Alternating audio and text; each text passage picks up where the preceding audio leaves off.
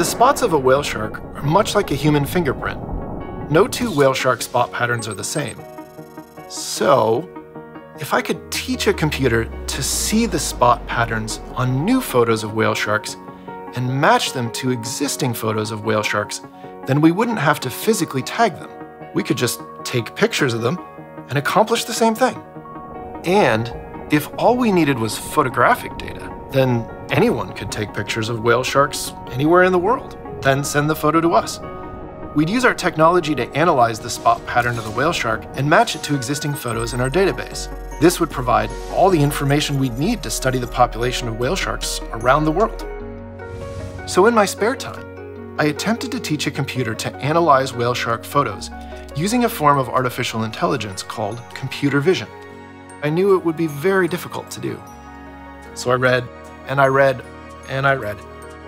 But it was harder than I thought, because the computer needs to not only identify spot patterns from photographic data, but account for different angles, distances, and different lighting and visibility.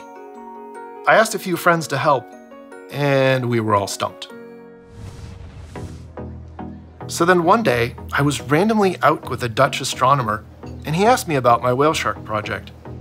And as I was describing it to him and saying how hard it was and how it wasn't working, the Dutch astronomer was like, "Oh yeah, we do that all the time." And I'm like, "What? Wait, hold on, let me write this down." And he told me about a technique in star pattern recognition that was originally developed for the Hubble telescope, and it was based on spot pattern recognition. And that was the piece we were missing. And so we grabbed that technique, re-implemented it, refined it for whale sharks, and it worked. Once we had the technology figured out, we asked people from all over the world to upload their photos of whale sharks from over the years so we could train the computer with more data. And the more whale shark photos the platform analyzed, the more accurate it became and the more matches it made. In the last 10 years, we've identified 10 times more whale sharks than ever recorded in human history.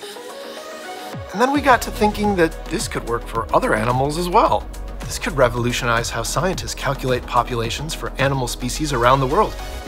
So I reached out to some of the world's leading experts in conservation, and together we created a nonprofit organization called WildMe to house our data and spur scientific research.